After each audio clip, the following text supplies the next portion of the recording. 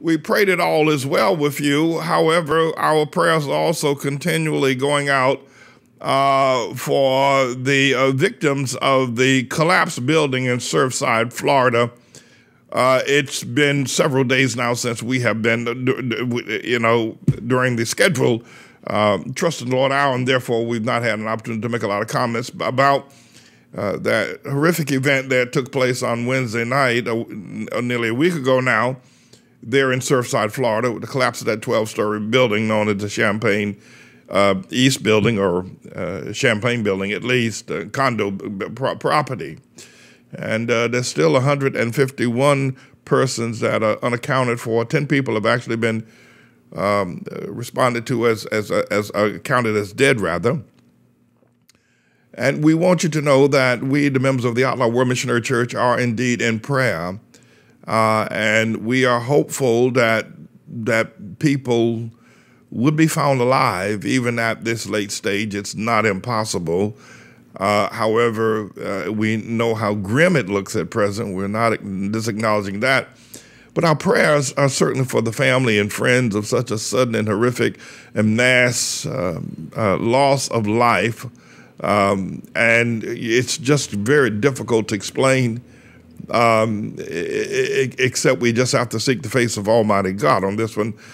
I said a word more about it on this past Sabbath regarding the collapse of the building, and I likened it to some of the collapses of the institutions of our land, the collapse of the church as we know it, not some building, but of the actual sense of the worship and love of the Word of God, and the collapse of our government. Our government has collapsed as well, and you're going to find that when the search is finally done, that there are a lot of people have died as a result of the collapse of our constitutional democratic government, and also the collapse of the church, as we understand it. And it looks very grim in America in that comparison.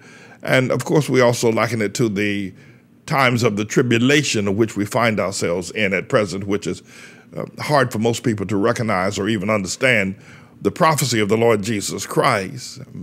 You see, a lot of people have this problem, my friend, that because, I mean, if you listen to the false prophets, if you listen to the hustlers, if you will, or the feel-good preachers, or even feel-good denominations, the Catholics, and are pretty much a feel-good denomination as a group, and denominations themselves, the Methodists, the Baptists, and etc.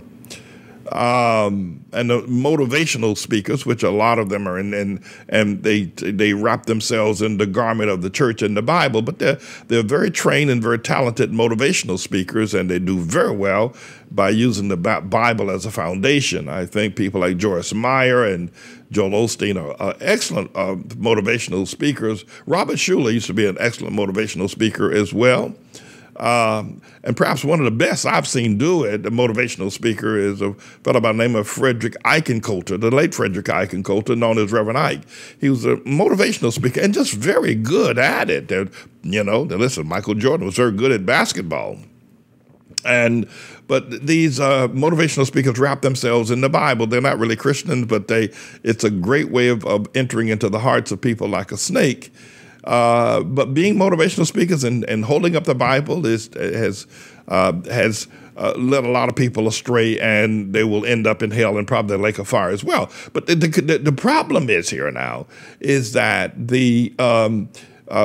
people have a difficulty understanding Matthew's Gospel, chapter 24, where Jesus goes through a litany of things that regarding his outline for the destruction of humanity. He goes from wars and rumors of wars and nation against nation and kingdom against kingdom and earthquakes in diverse places and famines and pestilence. And the purpose of all of these things is spoken by Jesus in Matthew's Gospel, chapter 24, as you can see there, is that he is going to destroy all of humanity. And I think we scroll all the way down to Matthew chapter 24, verse 22, where it says, except for the elect, no flesh would be saved. Now, this is also parallel to the great flood of Noah, when God wiped out everybody in the book of in Genesis, in the book of with Noah, Jesus says, as a result of the tribulation, that no flesh, except for the elect, those days should be shortened, that no flesh will be saved. In other words, what Jesus says, he's going to kill everybody. He's going to kill everybody. He's going to kill them all, except for a small group of people called the elect. Well, the problem is with this is this does not coincide. It does not align itself. It doesn't make sense when you look at what the church preaches about. Jesus is love. He loves everybody. Confess you're a sinner.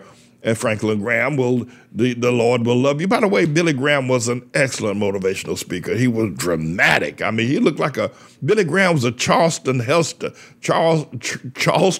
Heston of the religious order. That boy, Billy Graham, was a motivational speaker, and he had that look about him, and he had that come to Jesus look about him, and everything's going to be all right. He loves you. He died for you. Jesus died on the cross for you. Come to Jesus. He was good at that, Billy Graham. Oh, boy, he and Frederick Ike are probably the best have ever done it. However, the problem is, if you look at what's being taught in all churches today, and I say all, maybe there's 1% that's not being taught in, that they're teaching, all the good feelings. So it doesn't make sense that the Jesus that they're promoting as this Jesus of love, that loves everybody, he loves everybody, he loves everybody, he forgives everybody. But yet on the other hand, he's got this wandering prophecy dangling out there like the owls of Langerhans that he's going to kill everybody in what is known as the tribulation. He's going to tear down the temple. He's going to send earthquakes. He's going to crack up everything all over everywhere. And people are going to die like you've never seen people die before. It's same as it did. It actually says in the days of Noah, the flood, where he killed everybody there. This Jesus that killed everybody in the days of the flood, but yet everybody's preaching, he loves you, he loves you, he loves you, he loves you. The two does not line up. And I can tell you, if there's an error, if there's somebody wrong, it ain't Jesus. It's them other people out there. It's them, if you will, Brooklyn Tabernacle. It's that Hillsong Church. It's that Joel Osteen. It's that crowd out there. It's that Franklin Graham crowd out there. It's that Kenneth Copeland crowd out there. That's the crowd that's wrong, not Jesus. But that having been said, I wanted you to know that we are in the tribulation while the whole church, including the Catholic Church, has gone for motivation. This is a bit of a news blog we do looking at spiritual wickedness in high places for the most part, making some observations about it and giving people a biblical foundation to the way of interpreting, rather than have Sean Hannity or Laura Ingraham or Janine Pirro or Anderson Cooper or Rachel Maddow or Don Lemon, Rush Limbaugh interpret what's going on in the world. You come to me and I'll tell you based on what the Word of God says. They'll just give you their worldly, sinful view. But the Manning Report will tell you what God has said, whether to say yea or nay, whether to go or to stay. You'll be led by the word of Almighty God. Come to the Manning Report on a daily basis to interpret the spiritual wickedness in high places, because there's plenty of it that's going on. And so I'm the Lord's servant, James David Righteous Rebel Manning, and I'm here to serve you with news and information.